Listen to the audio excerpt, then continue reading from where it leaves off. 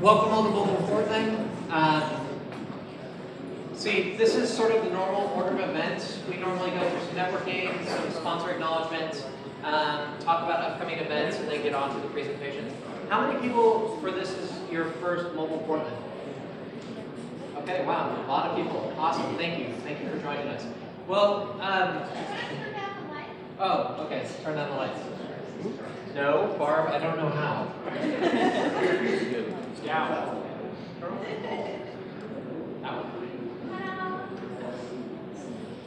The last time I did that, it did not work out so well. So, by the way, I'm Jason. I forgot to say that. So we meet on the fourth Monday of every month. We talk about mobile topics and a variety of different topics. Every quarter, we try to do one that's technical, one that's sort of business, like marketing, advertising, that sort of stuff, entrepreneurship, and one that's related to some sort of change in society. So, you know, looking at ways in which mobile is impacting the world, either through augmented reality or through the sorts of things that we're going to hear about today.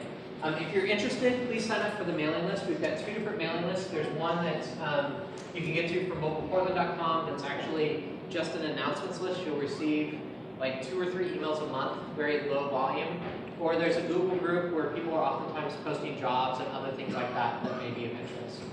And before I forget, I wanted to thank Urban Airship for providing the beer, providing the space, for printing the stickers that everybody's using, like helping set up the chairs, everything else that they do. So thank you, Urban Airship. And a lot of people asked for speakers and mics. And so Cop4 this month is doing that. So I want to thank the people at Cop4 for doing that. Thank you. They also go and get the food every month, and I bang out of that. So I'm so glad that they do that. I want to go through some calendar of events. So we've got a lot of stuff on the website now, so you can keep up with this. Tonight's event, this Wednesday, there's an event associated with Web Visions. It's on a similar topic about the way in which social media and mobile is impacting society, and it's going to look, there's a panel that's going to be talking about so the upheaval in the Middle East, that sort of stuff. There's Voices That Matter that's going on in Seattle in April. It's an iPhone developer conference. We've got an Android user group that meets once a month. And I don't know if there's anyone from the Android group here. There usually is somebody. Okay, so Jeff is from the Android group if you have questions about that. The Migo group, which Don helps organize here in the front, meets on the 18th at Kells, correct? Okay. And then next month's meeting will be Demolicious, and I'm going to talk a little bit more about that in a moment. And then we've got a phone gap training coming up on May 1st. Continuing into May, another user group, Web Directions Unplugged, which got some opportunity to raffle off and for people to win free tickets, so stick around for that. And which happens after that event, and Mobile Northwest, which is the following Monday, all in Seattle, and then Web Visions as well. So I just want to highlight a couple of these because there's a couple of groups that are going to help out with some stuff related to Mobile Portland. So the guys at Natobi who do PhoneGap are actually going to help sponsor, I believe, food next month, something related to that. And they wanted to let people know that they've got this training coming up on May 1st, building stuff with PhoneGap, and rumor has it that HP may be giving away beers or something to people who attend that session. That's the rumor. Let's see here. Web Directions Unplugged. As I said, if you have not entered your name, email address in this box, please do so, because we'll be drawing for 2 free registrations to this event. If you don't win that and you're interested in this event, which is primarily focused on web technology, building stuff for devices, they have a code for Mobile Portland people, $6.95. And they're also interested in, if enough people register, possibly like renting a coach or something like that to actually make the trip up there and like bringing people to the event and back. So if enough people get going. The weekend after it, and I forgot to include this, that there's also a hack day after Web Directions, so there's a lot of stuff going on there. And then I guess this conference has been going on for a while with the Mobile Mondays in Seattle, and it's Mobile Northwest. conference going on the Monday after the Web Directions event. So if you were to head up there for that sort of that event, you could make it a weekend. And of course, Web Visions is happening here in May, and there's a lot of good mobile speakers. So I'm sorry, there's a lot of stuff going on in spring. It won't be this way all year long, but I wanted to get through a lot of that. This is where we're going in terms of our agenda for upcoming months. So if you have an app that you would like, in April we're going to do Devilicious. So people can submit, this is something that the PDX Web Innovators has been doing for a while. So mobile apps, submit them if they're cool. I'm not actually sure what the judging criteria is going to be on who gets to present, but they're going to try to pick really interesting projects. And then next month we'll be looking at those projects and I think critiquing them. We may even try to get judges or something like that to provide feedback. In May I'm going to try to get one of the speakers who's coming in from the East Coast to come speak to us, who are coming in for Web Visions. And then we're going to do mobile health, and you see the rest of them. Okay, just briefly, if anyone has job openings or mobile-related announcements that they'd like to blurt out, yeah. Okay, May 7th, here at Urban Airship is the applications for good codifying. I have $1,000 prize going to give out for applications. So applications for $1,000 prize for, I'm sorry? Applications for good.org. Applications for good.org. Yes, here at Urban Airship, May 7th. Okay, on May 7th. Yes. And see her. Yes. Okay, excellent. Yes, Thomas. I work for a company called Vesta. We have a job opening for a product manager of mobile applications. So it's mobile and payments. And you can go to trustvesta.com or stop by afterwards. That's just been doing mobile stuff for quite some time. It's sort of like this hidden gem area. Good stuff. Cale Bruckner, Concentric Sky. We're down in Eugene. Have a few open positions: iOS developer, Android developer, Python developer, camera. Careers at concentricsky.com.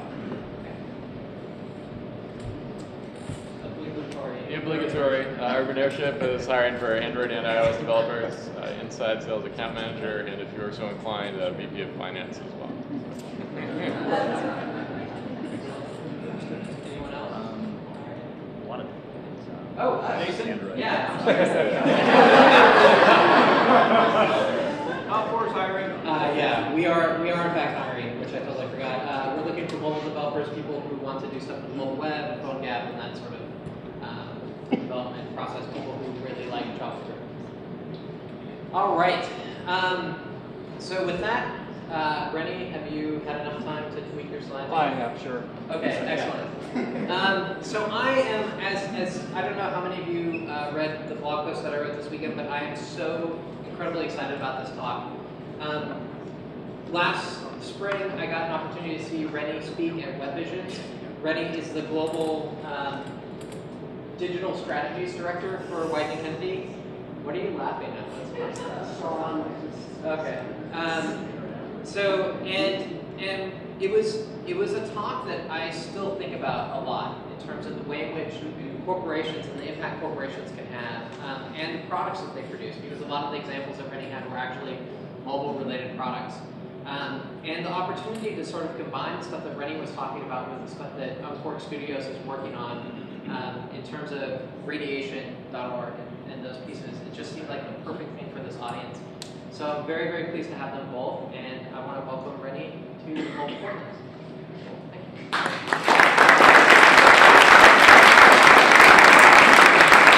And then afterwards, we'll take questions for Renny and Marcelino. So Marcelino works at Uncorked Studios. He used to work at Wieden+Kennedy. So the Chalkbot project is something that he was also involved with. But what was it, like a week and a half ago, 2 weeks ago, something? All of a sudden, the activity on the other side, so Uncorked Studios is in the building with us and Urban Airship, suddenly got a little strange. There was a lot of chatter going on, a lot of meetings, and a lot of sort of long hours, and we wondered what was going on. And sooner or later, out came this project called radiation.org, which is about trying to track radiation in Japan. radiation levels. And Marcelino will tell you a little bit more about that, but it's been really fun to watch the people in the organization sort of realize the responsibility associated with providing this information and begin to learn more about it. And also the sort of really fun things that they're now bringing into the office, like the eBay purchased Geiger counter from the former Soviet Union or Russia. So I'm sure that we're going to have some really interesting stuff here. And their project has, like, the project itself is just the beginning of the journey as opposed to the end of the journey, which I think is the most interesting part of it. And are you ready? All right, Marcelino. Thank you.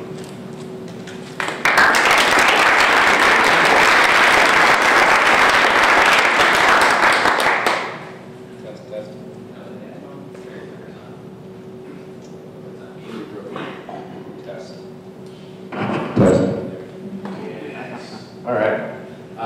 First off, thank you very much to Urban Airship and Mobile Portland for having us here. It is a pleasure to be speaking here in front of you all, and really impressed at the turnout. Thank you so much.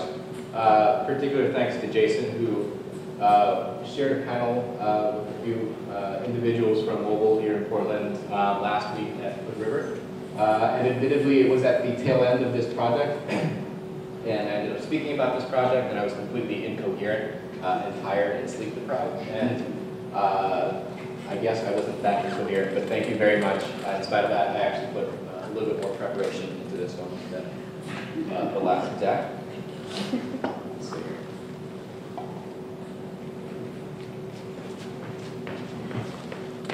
Let's see, go. No. Thank you. Oh, there we go.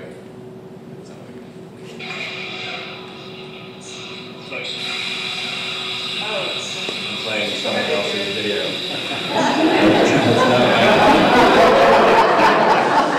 I swear. I've never seen that video before. But it happened.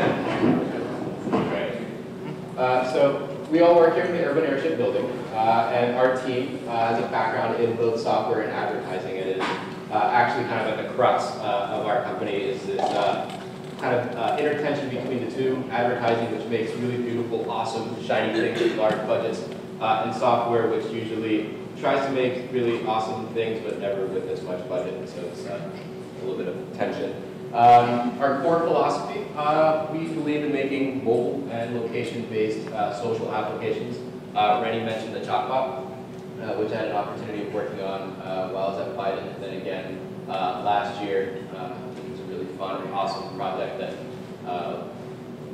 also a very sleek project. We've also worked on a bunch of other mobile apps for startups here in town, entrepreneurs, and brands. But today, we're actually here to talk about a different project. But before I get there, I want to share some of our values, which kind of lead into this project.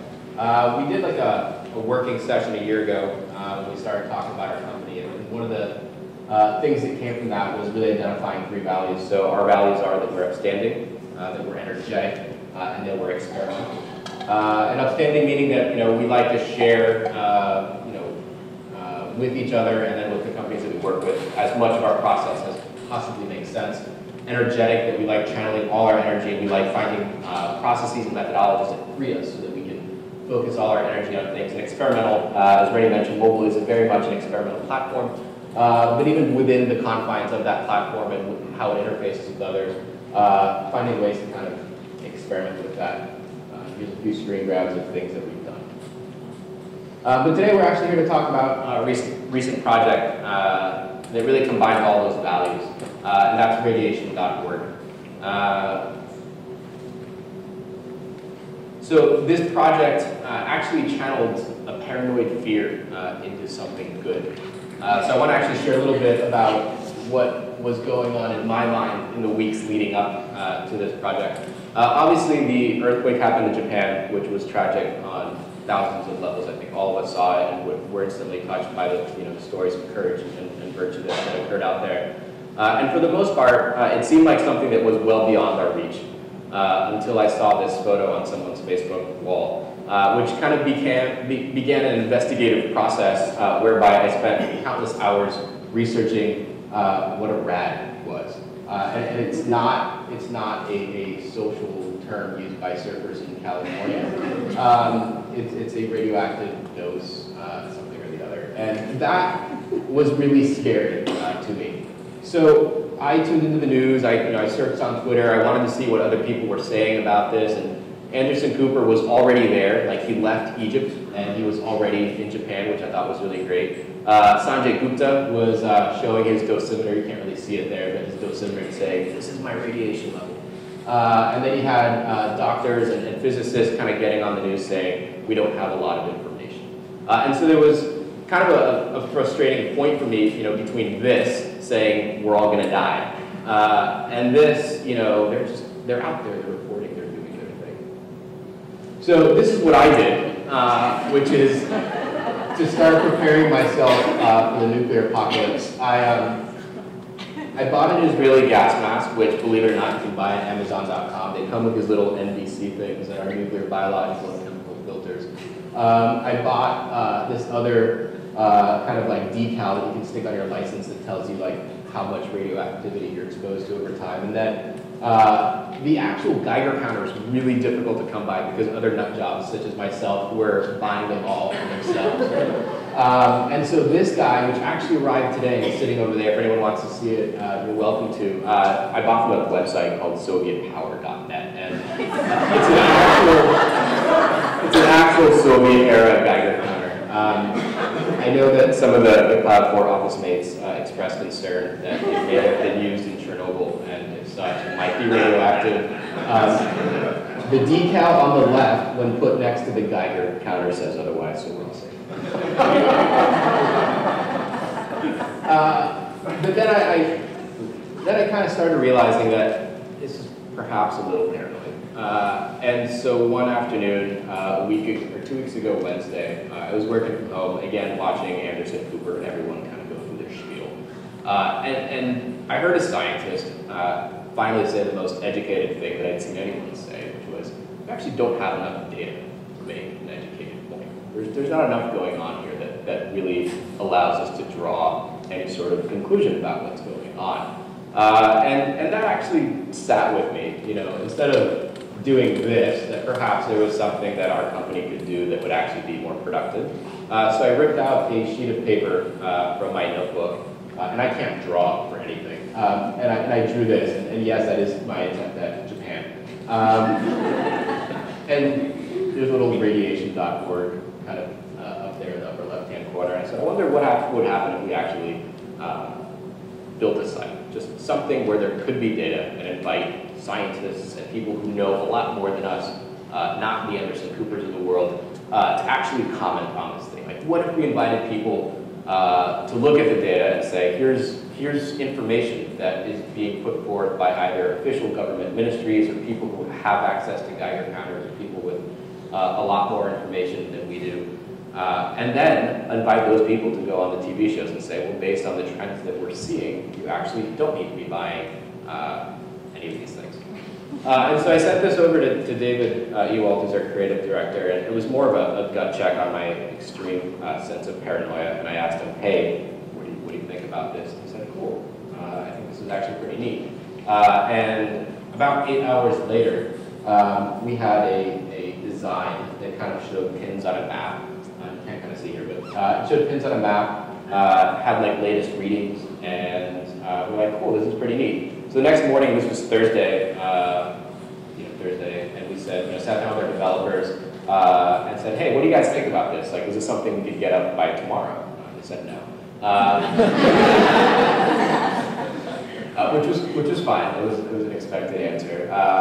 But we sat down with them, we talked it through, we broke this apart and said, let's get this up. And 72 hours later, we actually launched this site that you see here. The interesting thing, kind of a side note back to our product versus advertising background, our director of product development, John, who's sitting here, was actually gone on vacation for a week while this was all happening, and he made us a promise that we wouldn't sink the company while he was gone by doing some sort of weird advertising kind of thing. And this isn't an advertising kind of thing, but I think in the back of both David and my mind, like, all right, if John were here, he would be saying, I'm not so sure about this.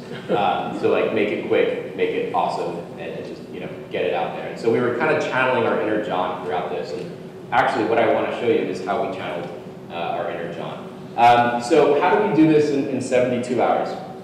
Well, we made assumptions, quite a few actually. Some we knew we were making and others we did not. We also built a trust network.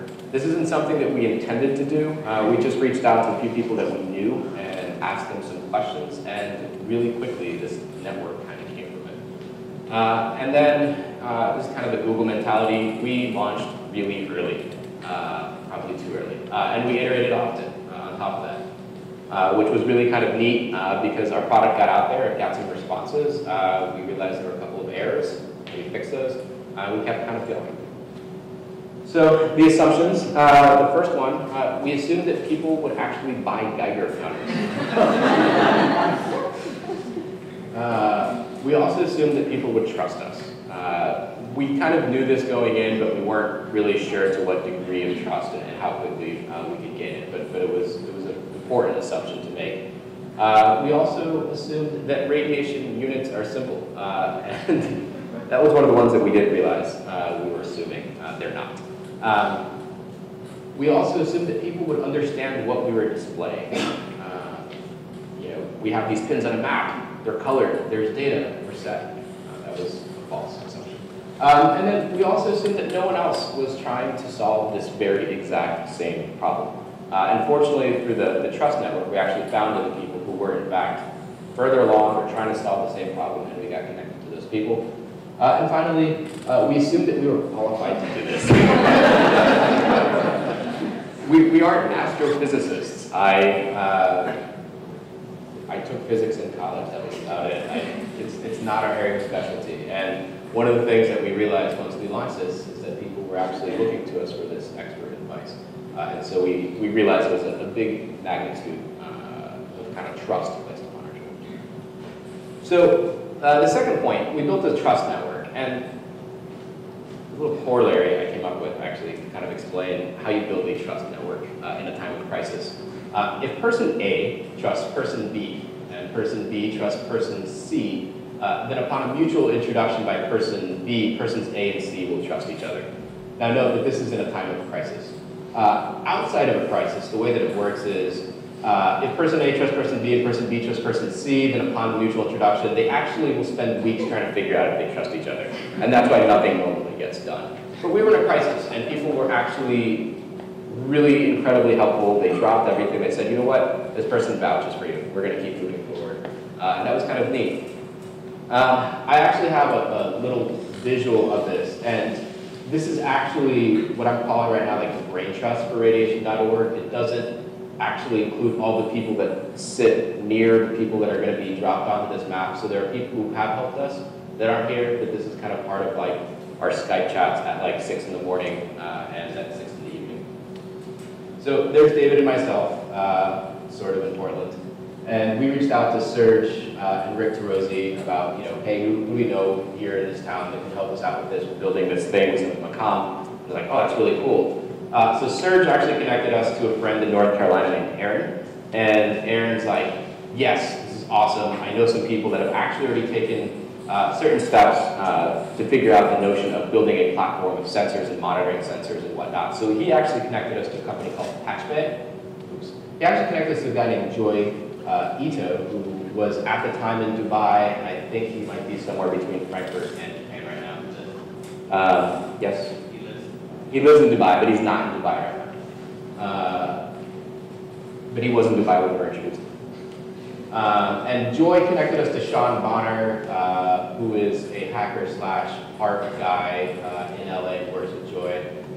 Joy also introduced us to this guy, Peter Franken, who is a Dutch journalist who is living in Tokyo and has a lot of family out there. Aaron also connected us to Ed Borden, who's biz dev director for Patchbay, which is spelled Pachubi, and in the midst of all this was actually kind of a fun thing because we kept pronouncing it, so we wrote it Pachubi equals patchbay. And Pachubi is actually a network of device reading stations. They take all the data, they help you scale it up, and they essentially have everything we were trying to do. And I would say that probably in any normal other project, like if this was like our biz dev idea, we'd say, we're done. These guys have already done it. But we were halfway through a like 48-hour dev cycle, so we just kind of kept going. But Ed connected us to their CEO, Usman, in London, and Usman offered us like free white label access to all their data, and they were also trying to compile data from radiation detection devices. So that actually instantly became one of the most credible sources of data that we had. There's a connection here somewhere. Yes. And then Joy kind of became this, middle hub to a few other people. So he's, connecting us to Bunny Huang, who's the inventor of the Chumbi, which played a role in a previous lifetime of building weird little computing stuff. So if anyone wants to see what a Chumbi looks like, I've got one on my desk. And also connected us to this guy, Dan Syke, who happened to be the CEO of the company that we were linking to on our website already as a source of Geiger counters. He runs International Medcom and has worked at pretty much every nuclear crisis from 3 Mile Island to Chernobyl. And his lifelong vision has been to build a network of independent nuclear testing devices that could help in times of crisis, which is kind of where we wanted to go with this. So this kind of became our brain trust, and this happened probably in a matter of hours. I mean, I would say we sent this to Serge, and then within 8 hours, we were connected to half these people, and then within another 8 hours, we were connected with the other half, and since then, we've been Skyping and going on. So, trust network, amazing. Don't know if I could ever reproduce that if I tried. Oops. And then this guy suddenly got added onto our diagram and onto our Skype group, but he's the director, producer of the code, and is a videographer and director in Tokyo, and is suddenly involved with us. So I'm guessing Joy has bigger ideas that I don't know if you have. Then launching early. So 72 hours after the initial sketch, we launched the first version of radiation.org. This was David Ewald's, you can't read it because they didn't like the gray font. This was David Ewald's first sketch. And this is what we launched with. You'll notice, those astute people in the audience, that I'm missing the word nano in front of grays per hour. So one of the first pieces of feedback that we got is Tokyo on fire? Which a corollary to launching early is fix bugs even quicker.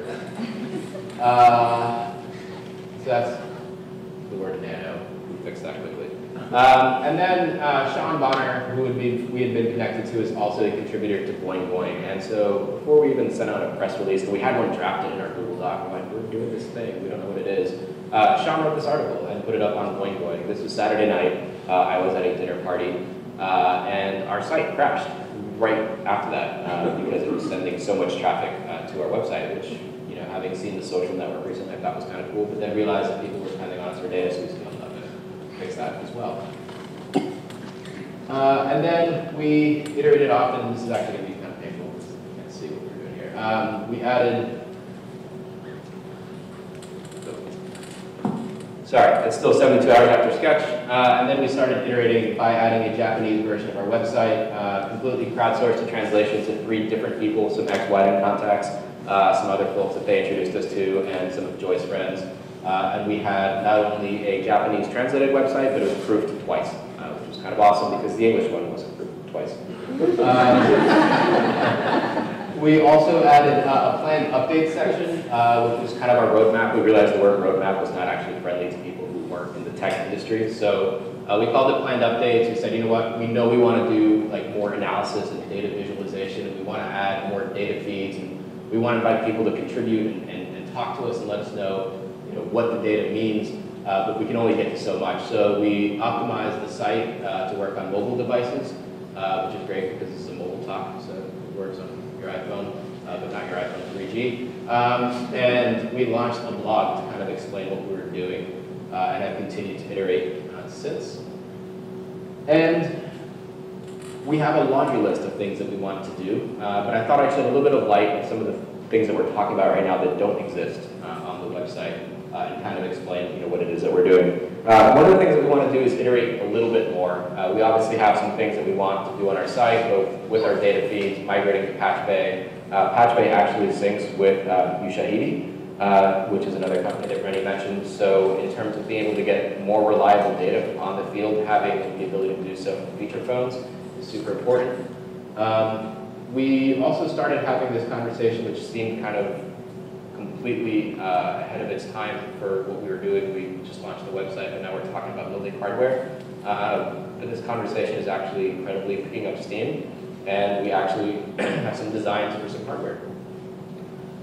We make software, so we want to make sure that we can actually take the notion of some of this web-based platform and potentially bring it to an iPhone or an Android device, and actually have nuclear detection devices that will either spit a Geiger counter feed into your iPhone through the headphone jack, so you can actually count things for it.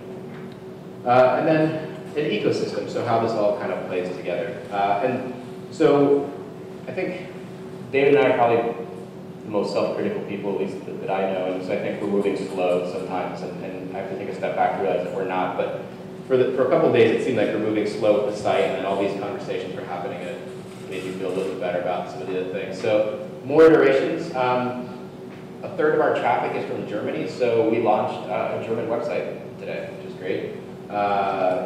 One of our developers, Sean, actually pulled some connections with his sister, and we got us some German translations, which is pretty awesome. So now we're literally in the 3 languages that represent close to a third of our traffic. And this is kind of unfortunate, you can't see here. But this is design that Bunny did for what the actual radiation detection device might look like, with a little radiation.org logo on top of it. But really, it's got an internal battery pack, it's got a headphone jack so that you can connect it to devices, a USB port for either charging or for connection to other devices, in a little LED mode. And the notion is that there'd be like a core device, but there'd be all these other ancillary devices that could connect to it, either a GPS module or a GSM module that would actually upload data to the cloud. We're actually going to be going to Tokyo next month and have a conference on how we're going to build this thing, which is completely crazy. And then we set up a wiki because all these people are literally in 8 different time zones. And so we have offline conversations, we have online conversations, we have Skype audio conferences that sometimes become video conferences without you knowing, because Skype has a bug that when one person connects and they have Skype Pro, it automatically throws everyone else into the conference into video chat, which is great unless you're working from home and at 6 a.m. in your back room. And so this is the system architecture for how everything might actually start playing together. So that core module on the far left is actually kind of what we had to design for, but then there's different interfaces that it would interact with. So either feature phones, to Renny's point about feature phones being probably the majority of phones that are out there compared to the smartphones like the iPhone and the Android. But selfishly, we build stuff for iPhone and Android, so we want to make sure that we address those as well. And then potentially, different interfaces, whether it be a laptop on the field, an Arduino, or Jumbie, or some other, kind of connected device, or potentially a larger kind of standard monitoring station that might be more accessible to universities and scientists. And then there's a web service layer, which currently says radiation database, but actually we'll probably be migrating that all to Patch Bay. We would be building stuff that sits on top of it, and then there's this user visible data. So that's kind of the architecture of the things. And so we learned a few things, kind of in the process of building this site, which today will be 10 days old. One, I would say that in normal circumstances, we actually talk ourselves out of action. If this was a project that was either for a client or for ourselves or something we wanted to just do, I would say that the presence of a large software company that had already done it, or 18 other people from kids in college in Germany to folks that work at IDEO in London to whomever, having already built something similar, doing mashups, we probably would have stopped right there and said, you know what, it's been done. We can't really add value here. Other thing, times of crisis allow people to build trust more quickly, and that leads to quicker action. I think if this was also a normal kind of paying project or client project, we probably would have sat there and tried to evaluate, well, what are these person's motivations? Why do they want to help us? Why is this guy in Dubai talking to me right now? I don't understand.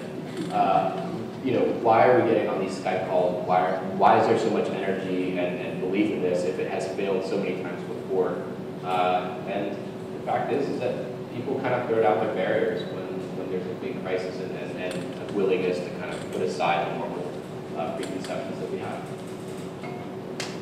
Mistakes happen. The key is to admit them and correct them very quickly and not to make them again. I think the thing we learned with units is that units are very important, and even though a data feed is giving you a certain value, don't assume that it's going to display appropriately on the site, especially people who are actually going through and clicking every pin. They think that something is 1,000 times higher. And you know what? We fixed that and now are extremely sensitive to the data values that are coming in. And ours was off by a magnitude of 1,000. TEPCO's was probably off by an order of magnitude of 1,000,000 on Saturday, so I feel a little better. And then really, we kind of caught lightning in a bottle. We don't know where it's going to go. We're kind of hanging on and hoping that we can keep this as long as it can. We hope that the normal circumstances don't return. We hope that while the crisis subsides, that the trust that we built with people continues. And then we hope that we make less mistakes, but as we make them, and we will, that we correct them and are as transparent and understanding about them so that people who are using our site can continue to trust us.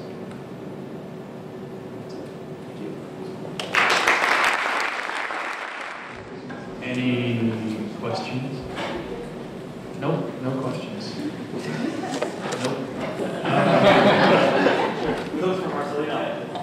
Luckily, these nuclear incidents only happen anywhere 5 to 25 years, and technology completely changes in those time frames. So how do you wrap your head around creating a product or a website that is, but the next time it's going to be needed, it's going to be out of date, and there's going to be basically people are going to be reinventing the circle, the wheel again at that point with the technology that's actually available then.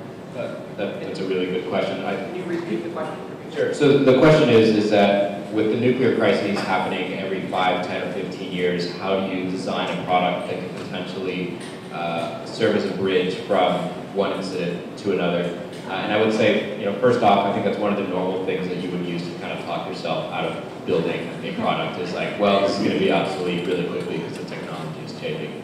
The thing that we've learned in being on the phone with people who make Geiger counters and people who make the devices that test them is that the actual technology that's used to detect radiation, the actual sensors themselves, actually kind of remains the same. It is 2-inch pancake tablets, is what they're called. And so really the sensors and the detection devices that kind of sit around that is probably what would change.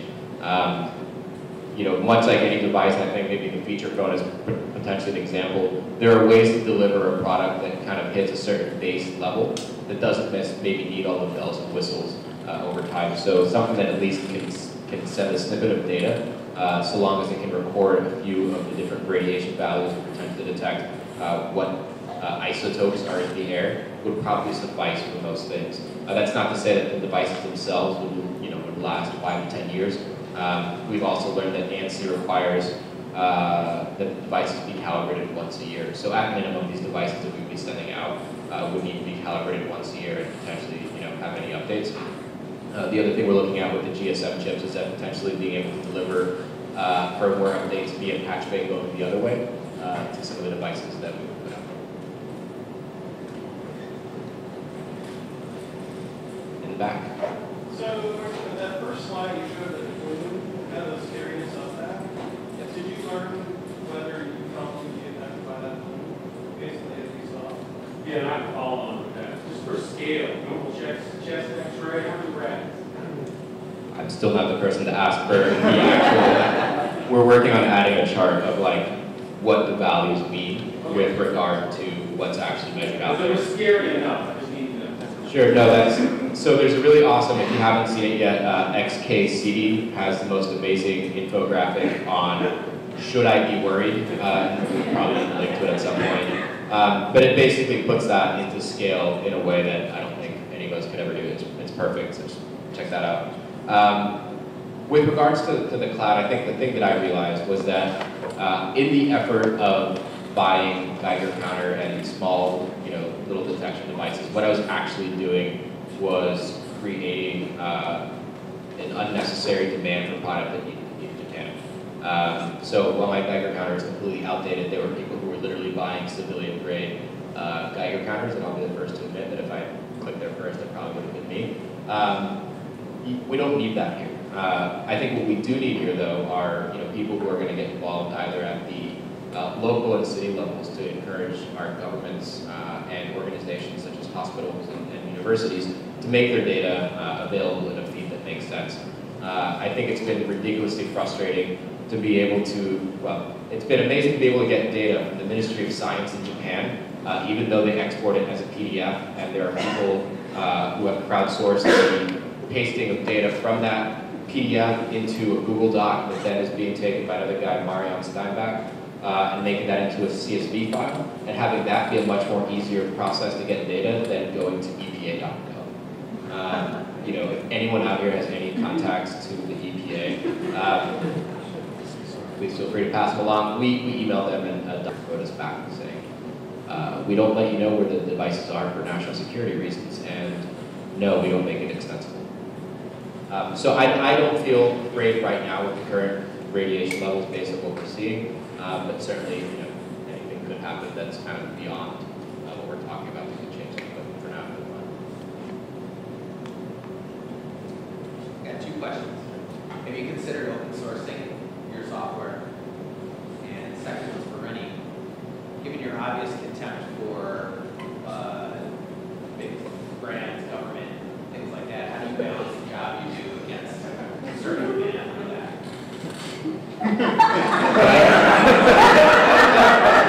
Can I answer Renny's question?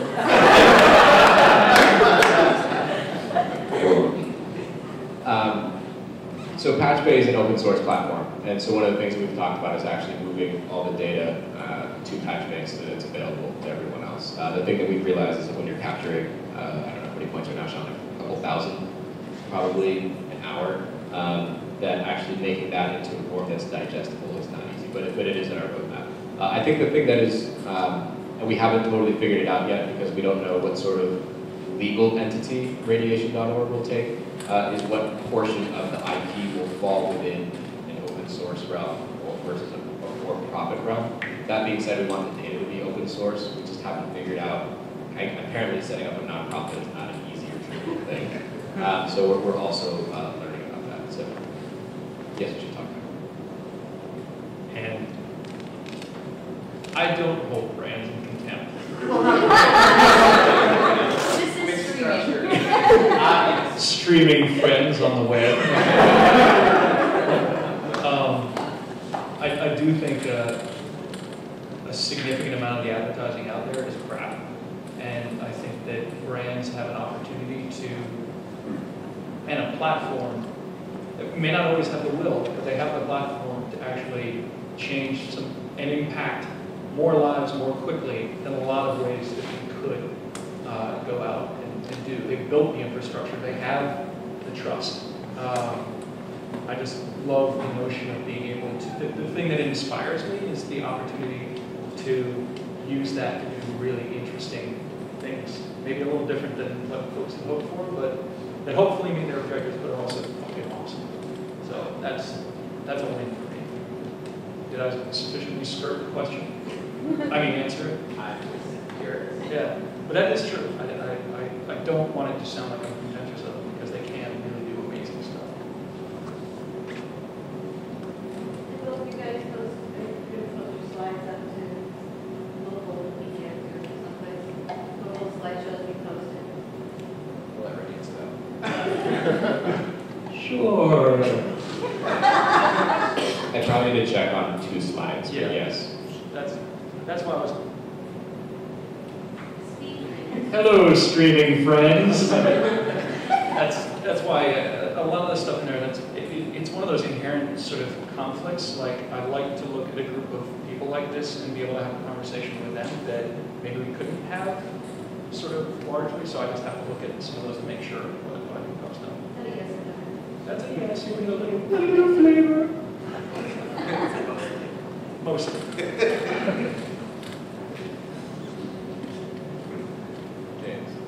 So I see a really interesting interesting inherent gap between the two you standing before me. It's wooden. It's true, it's true. It doesn't have It's a not logo. the phone gap, that's a whole different thing, no. So we have Mars and his team who did an amazing thing. And I actually find it really funny that you're relying on a second voice telling you to keep things, to not tank the company, because I knew you as an amazing producer who was all about being practical and on That time. plug was paid for, by the way. But the thing is, you put what was probably, billable business building on hold to do something really amazing for the world. And I really admire that as somebody who's also trying to do the crazy small business thing. And it's really hard to know where your resources lie, right? But you did something amazing that changes the world. And then we have an amazing communicator who gets that brands can be something different and amazing, and that they have resources, which is the one thing that the small business world changers of the world don't have. But I feel like there's a Should I challenge. stand closer to him? Yes, please. I want you to hold hands and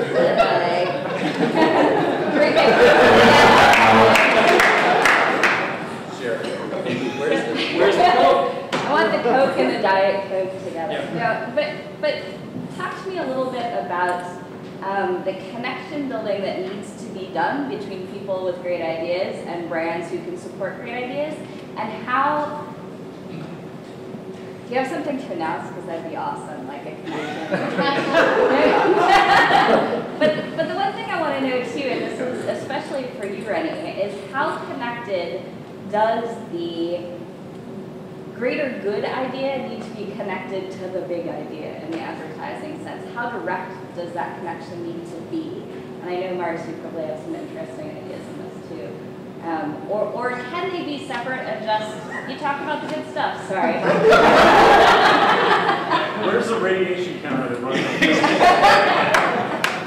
on? I'm sure Coke will go for that. It's right in their brand. Sorry. And the cool thing was that we actually both got to share an example of something that bridged those two worlds, which was the chatbot execution. And in that particular case, what happened was the challenge was actually a really noble one that we were handed by the client. And I think probably not good. I mean, that was Mars and Co. But I think everybody who touched that was pretty inspired by not only what it could be from kind of a holy shit, this is cool technology, but there was a fascinating sort of response. I think we got something like 36,000 messages in the first time. There was 36,000 messages. Well, that must be a failure. It's like 36,000 messages from people in a community that have been stricken or dealing with cancer. It's a pretty substantial number of folks, and in that particular case, we had a platform that wasn't just an advertising vehicle. It was actually adopted by that community in a really interesting way that we hadn't really probably expected when we rolled out. But I will let you talk about that. But that to me, and then I will. But that's a product with a direct connection. Live strong. Right. It's about living healthy, right? So that's easier than Coke. No. I'll help you here.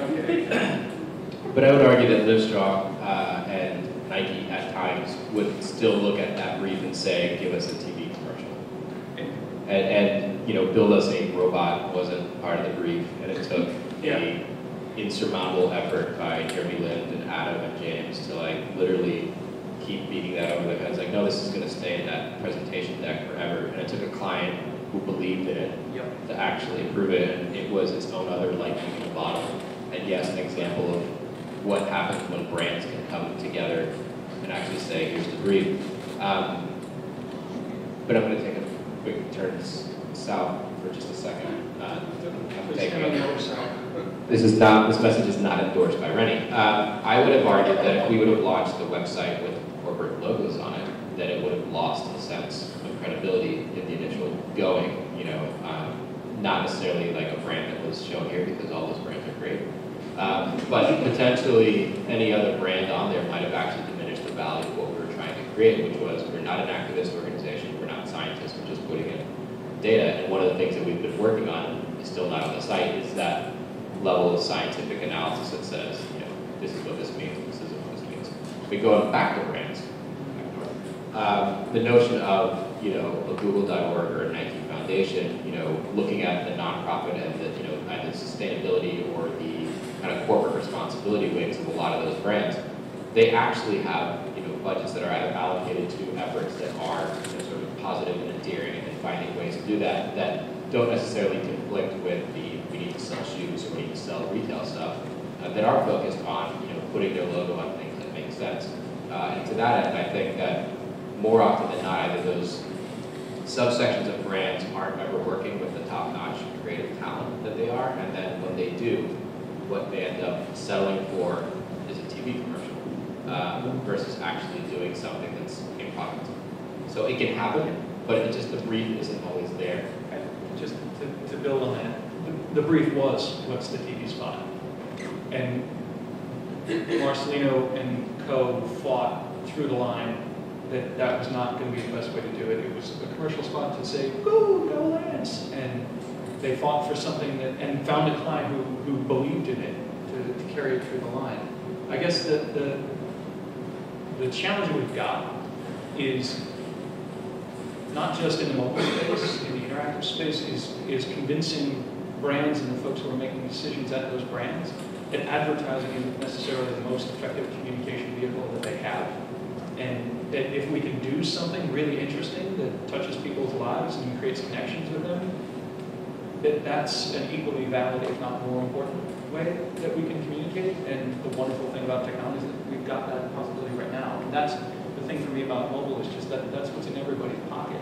And sweet gravy, mother of God, if this room of individuals who are working in mobile can't come up with something better than a chiclet-sized crap banner fed into that device in your pocket as the most effective way a brand can communicate with you, then no one will. Like, this is the group that can do that. Let's do it. So, like, one more question and then we should wrap up. Or maybe two. I guess two hands were up. Two questions. Renny, I'm just really curious how you deal with this kind of counterintuitive approach.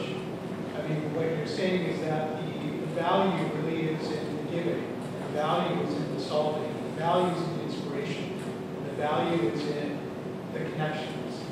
And you're dealing with people who live in a paradigm where, you know, how do we get as much as we can get for what we invested? If we give money to a TV show, how many eyeballs will see it? How does it calculate? What's the old paradigm? So I'm really curious, how do you, on a ground level, how do you reconcile that when you're in these meetings with these decision makers with something that's, for them, so they don't have access to reconcile that counterintuitive message that you're giving them? How do you deal with that? That's a great question. The question was, how do we reconcile the ability to change the notion of value in communication with many brands' desire to see value in the form of ROI on their ad spend? Good question. Yep. That's the trench warfare that's going on right now.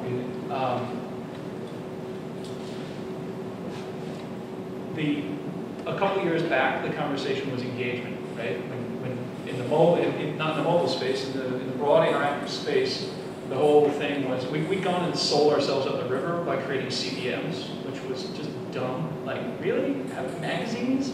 But that's been the hangover that we've had to deal with for quite a while, and it's somewhat supported by the fact that most brands have now separated media buying from advertising and creative, and so you often have different people who own those respective things, and the person who owns it has the budget for it, and so whoever owns the media relationship is focused on media efficiency and ROI, and whoever owns the creative side is really interested in having an inspirational, sort of thing happen. And we've been fortunate in that several of the clients we have, we actually do the media and the creative for them. So if anybody saw the Old Spice campaign with the man your man can smell like, that came because those two sat in the same room and were able to have a conversation about the value that those conversations would have vis-a-vis media. But that's an unusual situation, but one that that's one we struggle with every day. We don't have the answer for it, but those are the conversations we're having. Is the value that you can create. Value is a nebulous thing, and if we're trying to help people migrate beyond media efficiency, is the value that brands will get. Well, not sacrificing reach. So if the brand identity is going to undermine the spirit of radiation.org, like how can we get in like rural Japan a Coca-Cola machine looking station that has the radiation monitoring and, you know, web updates in the towns where people can see them, interact with them, and have the, like, some restoration of their faith in the brand in between that space. I think every Coca-Cola machine, the radiation detector.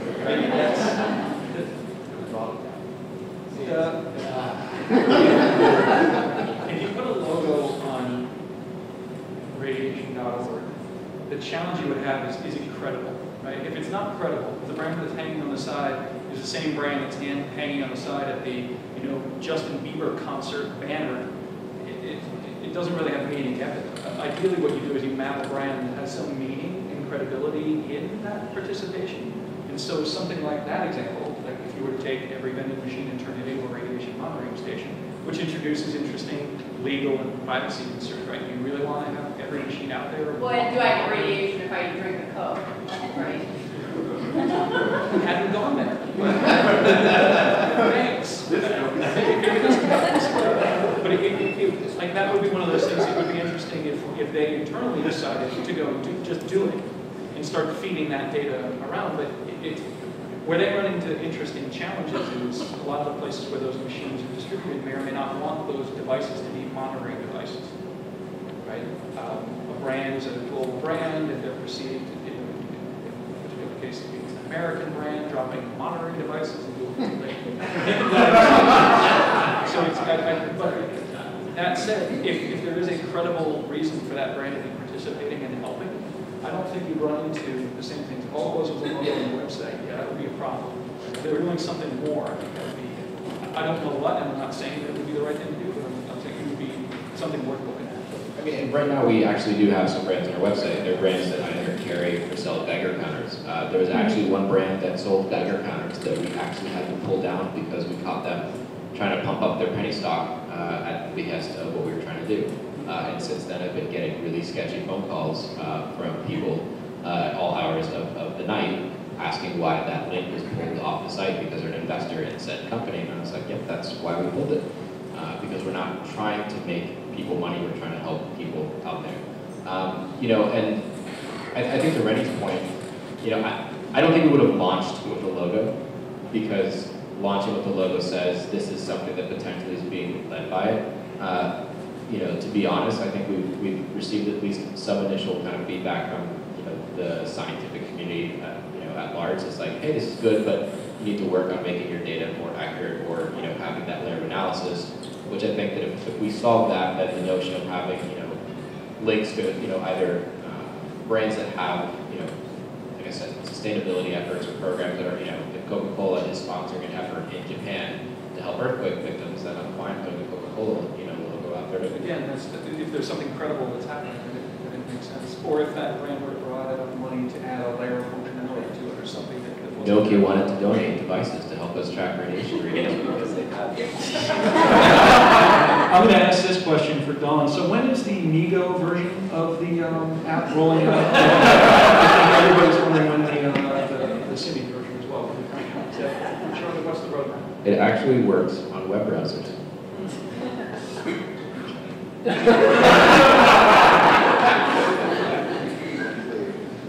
All right, thank you guys very much.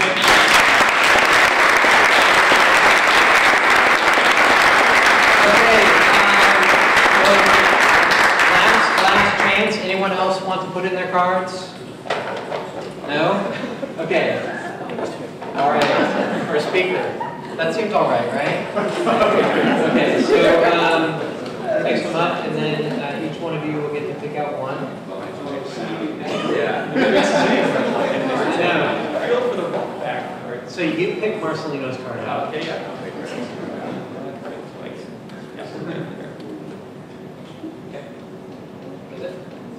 It is a Janrain card for Kevin Long.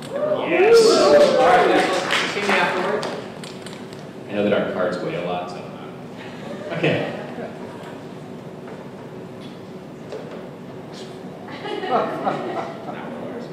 Lindsay Smith from Think Street.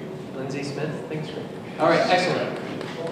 So thank you all very, very much for coming. We'll be here on the 4th Monday of next month with demos, and thank you to our speakers, and everybody have a great night.